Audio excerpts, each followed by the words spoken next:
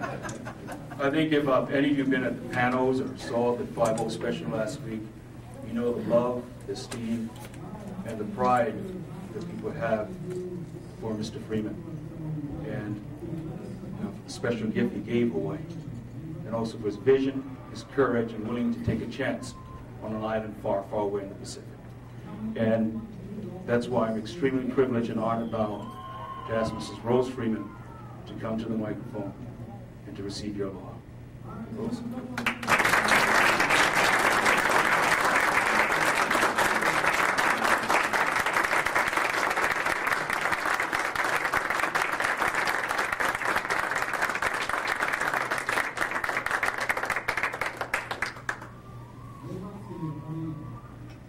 What a lovely gift.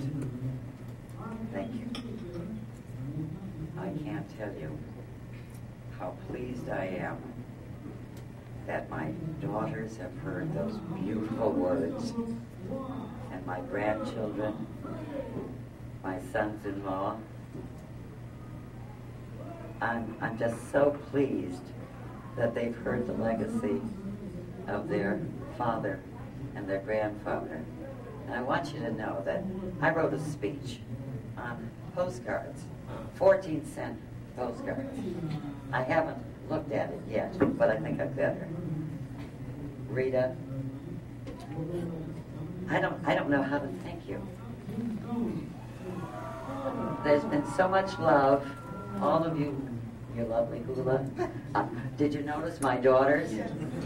My mother taught them the hula. Yes, she taught me the hula. Would you like me to do Hilo Hattie?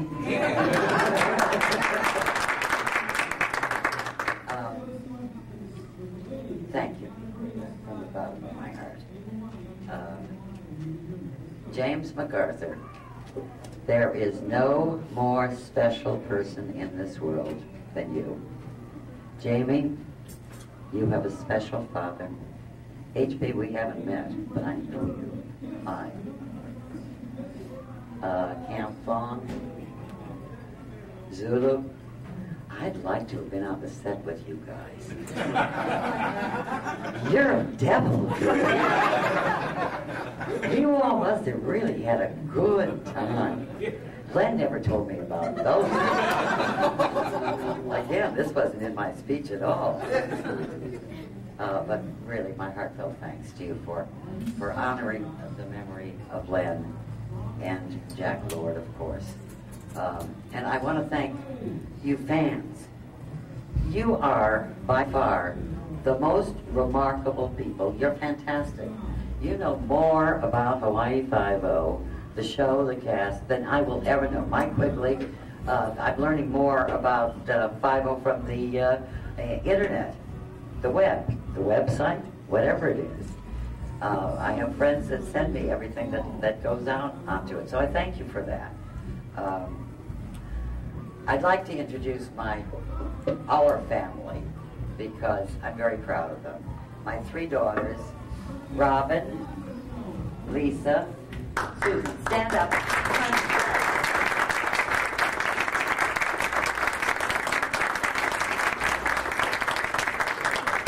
And my beautiful, dear, wonderful grandchildren, Heather, Lindsay, and Matt. Stand up and wave at everybody.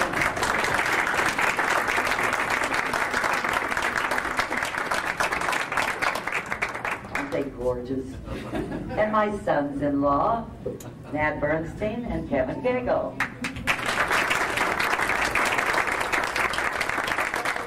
And over yonder at this table is my nephew, Dr. George Solomon, and his wife, Susan Solomon. Stand up, George.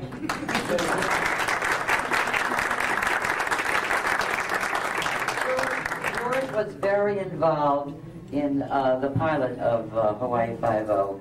He was consultant to Len, and as a matter of fact, he introduced him to Jolly West. They went to the University of Oklahoma, Dr. Jolly West, and that's where they learned about the deprivation tank. And from these ideas, which George led Len to, came the idea of Cocoon. Thank you, George. He also consulted with other shows. brilliant psychiatrist. I'd like to add two names that haven't been mentioned tonight. One of them is Morton Stevens, the composer of the theme music of the Morty and Len were poker players. They just happened to be at CBS at the same time, and they just happened to click and just happened to have a good marriage, along with the help of a man by the name of Hal Lewis. I don't know if anybody here in the room knows about Hal Lewis. His name was Aku. He was a disc jockey in Hawaii. He played the theme music of Hawaii Five-0 on his show every day until the music just wafted across the Pacific Ocean, hit the mainland, and it became a successful song. So I want to remember those two. Let's just say aloha really loud. 1, 2, 3. Aloha! Thank you. Okay. 31 years ago, we made our first trip to Hawaii. In 1965, the man was conceived, and it went on to become Hawaii Five-0 in 1966. The name was changed. It was Len's baby. He nurtured it as a parent would a child. Went on the air in 1986. 1968, I've got dyslexia. And for 28 years, it's been playing somewhere in the world and still growing strong. Couldn't have been done without Jack Lord, James MacArthur, and the great team in Hawaii and LA. The writers, the directors, the producers, the production staff. So in Len's memory, I say mahalo to all of you from the bottom of my heart. And there's one thing I've always wanted to do. Welcome, Dano.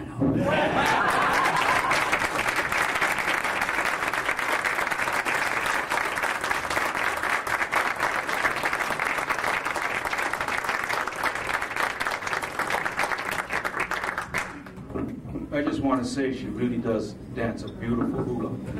Back in Hawaii, we had a evening in which she started dancing at the Kali Hotel, and just as she started to dance, the most gorgeous, beautiful moon came out over Coco Head, and it was just like the gods of Hawaii were gracing us, and we were, by Rose Freeman. And also, before I close this, just to say one thing, that 5-0 is not really dead. And for all of us who had the privilege of working as young actors and learning from Jack Lord and from James and Cam Fong and Zulu, we took those lessons, have tried to carry it forward in everything that we've done, from 5-0 up to Raven and anything else that we do. Because we learned professionalism, we learned dedication, we learned that to be an actor, you had to be prepared. It wasn't a game, it was something to be proud of. And we were very proud to have been part of 5-0. And I don't have a glass of water with me, but I certainly think we should all drink a toast to Jack Lord. So why don't we all say, Kuli Maluna, bottoms up, and good health to Jack Lord, Steve McGarrett.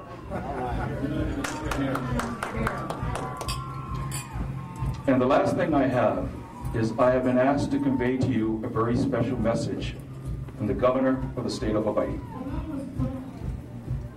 He has asked me to read this to you. A message from Governor Benjamin J. Kaitano to the Hawaii Five-0 Reunion Convention. On behalf of the people of Hawaii, I send my greetings and warmest aloha to all of you who are attending the reunion of the Hawaii Five-0 Hana at the Burbank Hilton Hotel.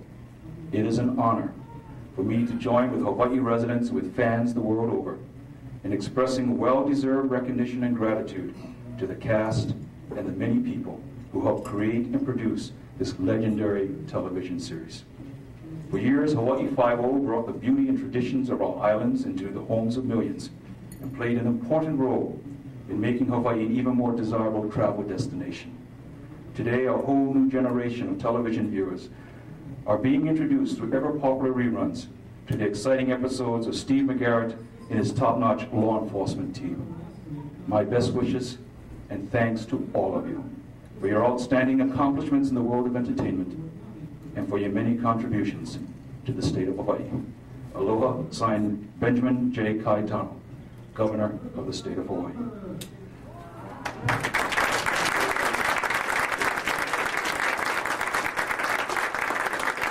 I think on behalf of Rita, what we want to, I know when I mentioned this to Dad when we first came, or when we first heard about last October, his words, I think, which were also echoed by James and Zulu, was this was a chance for them to thank you, for all of you are really part of the Hawaii Five-O Hana. You made it special by how you received the show. And so I want to say thank you for coming. We look forward to having you in Hawaii, where again, the temperature low is 78. And the weather is clear. So may you have smooth sailing next week. Come on over, and we're going to have one hell of a party. And now I believe we have an auction. Is Karen here? Thank you very much again, and aloha. And does everybody want to say "Welcome down"? All together? 1, 2, 3. Welcome down.